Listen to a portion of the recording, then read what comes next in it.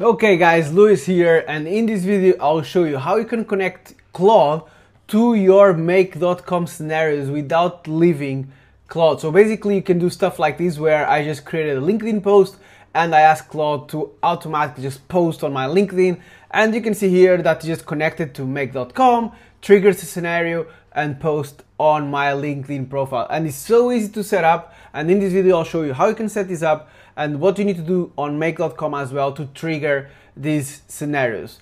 First of all, of course, you need to have a Cloud Pro account, it's 20 bucks, and you need to have a make.com account, which I think the free account should be enough, but just double check.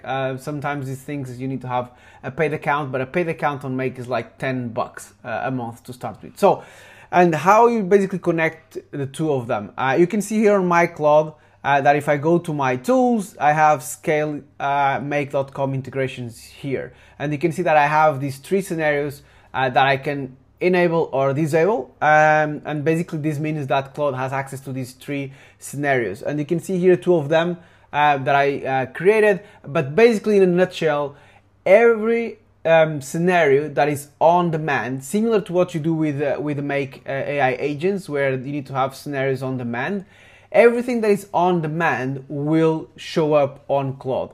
And then of course you can enable or disable the ones you want Claude to have access to, but basically any scenario that is on demand is going to show up on Claude. And you can do stuff like this. You can automatically post stuff. You can basically connect anything that comes to your mind from Make to Claude. And how you do this connection is really simple. On make.com, first you need to create your MCP, your kind of MCP access link.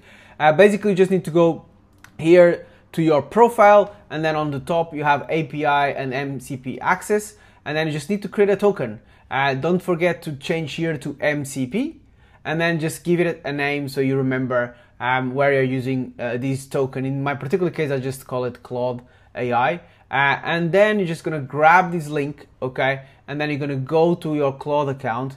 And if you go to your settings, and by the way, you can do this in this particular case on Make, you can do it on the browser platform, but you can also do it on the desktop one.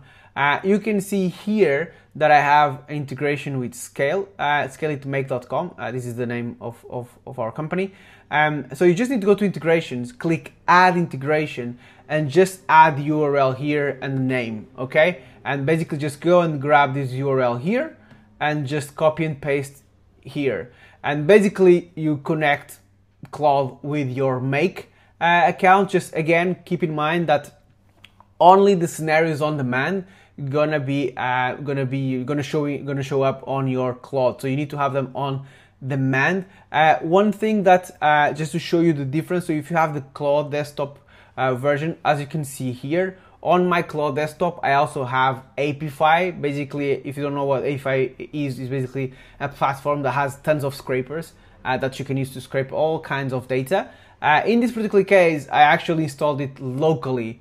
And I only have access on my Claude desktop. You can see that I don't have access on my browser. If you want to learn how to integrate Apify or local MCPs, just give a comment and we can do another video. But in this particular case, it's really simple. Just go to your settings, go to your make.com, create an MCP link, and just go to your Claude and add as an integration. You need to have Claude Pro, so the paid account to do this. But basically then you can trigger any scenario that is on demand. In this particular case, I can post on my LinkedIn, I can create tasks on my ClickUp, and it goes on and on and on. I'm just building more and more stuff. And the cool stuff about this is you don't need to leave Claude. You see, I was just building a LinkedIn post, and then in the end I just say, post it on my LinkedIn profile, and they post it. So guys, this is a game changer, especially if you spend a lot of time on Claude or ChatGPT. On ChatGPT you can also do this. The only reason why I'm doing on Claude is because it's not on ChatGPT. I don't have access here in Europe yet, but I think if you're from US or from UK, you can do the same thing on ChatGPT. But if you're not, or if you prefer Claude, you can just do this via Claude, and it's really simple to set up. If you have any questions or any doubt, just leave a comment and I will try to help you out. Hope you like this video.